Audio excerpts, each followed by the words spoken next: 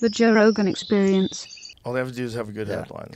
The inside of it can be nonsense, and they can even show you right in front of your face, why what they're saying is incorrect, and it doesn't matter. And then they all bitch and whine, and then they go, "Why is no one watching our content?" Yeah. Well, here's the wildest one that's going on right now. You know the Mar-a-lago controversy of the pricing or the inflated value of the house. The Mar-a-lago. Yeah.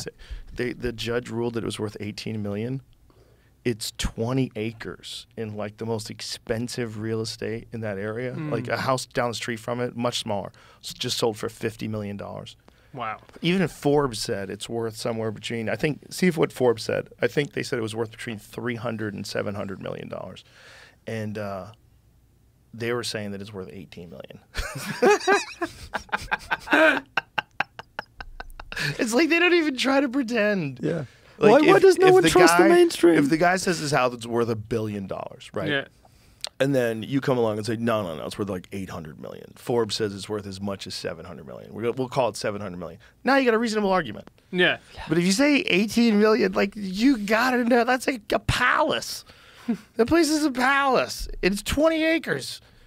Get the fuck out of here. This is crazy. You can't do that. That's like too obvious. That you don't give a fuck about the truth.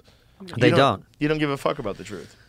Oh, he claimed it was worth $1.5 billion in latest plea to drop fraud case, but judge ruled it's wildly inflated. Yeah, but the judge does not have an accurate sense of the market, in my opinion. It's just that the property size alone, it's such a giant chunk of property.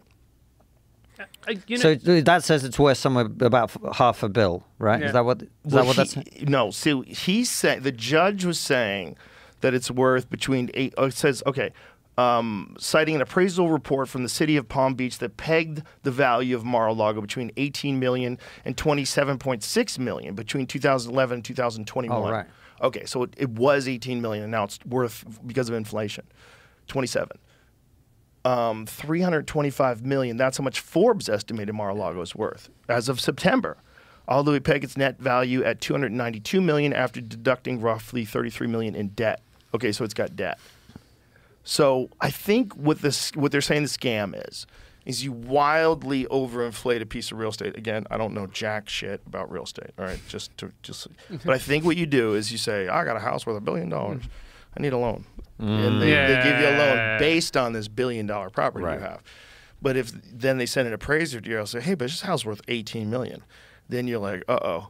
So now you got a loan, but you got a loan based on something that's not really worth as much. So their collateral or whatever it is, the reason why they would give you that much money doesn't make any sense. Yeah. But clearly that can't be accurate. Have you ever seen pictures of that fucking place? Yeah. Show some photos of Mar-a-Lago. and if that was $18 million, dudes would be buying them every day. Right. It would last 3 seconds on the market before somebody bought it. People would just be calling up. The phone lines would get jammed. Yeah. I'll take it. Yeah. Sight unseen. I'll take it. Yeah. 18 million? Or I mean, even 27 million. Calling it $1.5 billion is a Trump thing to say. Like that. It's my favorite thing. House. My favorite thing about the whole speech is he talks about himself in the third person. The judge hates Trump. That's what he keeps saying. I mean, that's a nice house. Terrible. It's a nice gaff, Joe. Fucking palace, man. Look at that place. It's insane. And the inside of it is all like, click on that photo of Trump there with the chandelier. Look how fucking beautiful it is inside. Man, that is ridiculous. I mean, look, maybe it's me being a Brit, but I look at it and go, it's a bit fucking much, that. Oh, it's a lot much. It's not my style.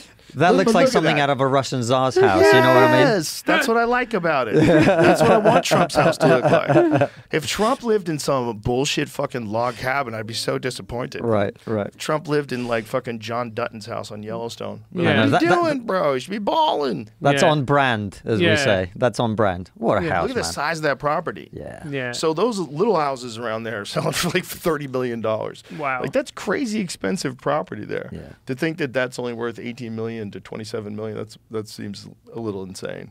You know, the thing that always gets me, man, is like, you read in the mainstream media and they criticize our podcast and your show and then they go, these people spread misinformation. I'm like, mate, like, what are you talking about?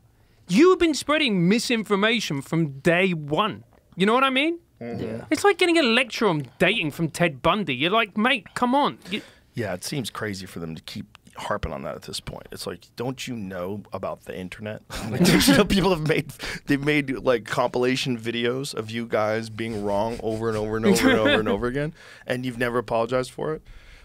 I mean, whatever you want to talk about, whether it's the Russia collusion thing or saying the dangers of Trump denying the election, then you show like how many people denied Trump's election. Right. Yeah. It was calling him the illegitimate president. Hillary called him an illegitimate president. Yeah, they said he stole the election. Like that kind. If you think that's dangerous from him, then it's dangerous from you too. And we should all acknowledge that we should try to figure out a way to make the elections as fair as possible. My real fear is that not everybody's on board with that. That's my real fear. I would love to believe that everybody on the right and everybody on the left just wants a fair battle. And they just want to be able to speak their mind to the public and have the people choose. That's what I would like to believe. And that we would like to encourage all Americans to vote. Everyone should just get informed and go out there and give your opinion. And let's see how the country feels. Yeah. But I don't know how much shenanigans is going on. You know there's a little. You know there's a little collusion between, social media companies. We know that now. That's kind of scary. It's kind of scary that you would think that what you believe is so important that you're willing to manipulate an election. That scares you. It should scare us because it's like, man, they could use that on you. I mean, we could have this. Imagine if there's we have this fucking amazing person who's running for president and finally all rational people in the center, people that are rational on the right and the left agree this person has the country's best ideas in mind, and we've made awesome progress with the way this person is communicating with everybody, and it seems like they could really unite us, and they get fucked. Somebody comes in and just manipulates it, doesn't like the idea of some new person taking charge, doesn't like the idea of some radical thinker who wants to try to make things as good as possible for the whole country, and that maybe there's a way to do that. And they get fucked by some establishment spokesperson because they know how to manipulate the system. And look at the people that rise to the top in the current system in your country and in ours. I mean, the idea that these two people, whoever they end up being, if it's Biden and Trump, let's say, these are the best people out of 320 million fucking people? Well, the thing about Biden is he's already won, right? So he is the president. So it only makes sense that he runs for president if he's physically capable of doing that.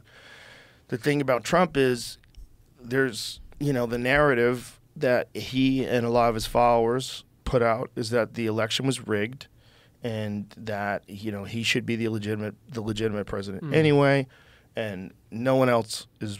No one's voting for anybody else. Like these hardcore Trumpers, they're going to go all in on Trump. So it's like, okay, how else could it be other than Trump versus Biden?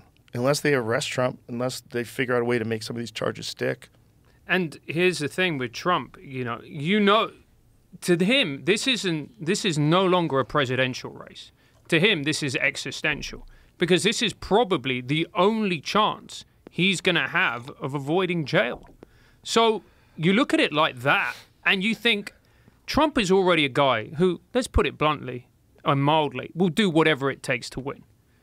And if you put a guy like that and you say the only way that you're going to avoid jail is to win the presidency, you're already notching it up a few ratchet when it comes to making the atmosphere really toxic. And you can play that argument the other way. I mean, in terms of Biden and the investigations that are happening, Donald Trump gets elected, what is he going to do?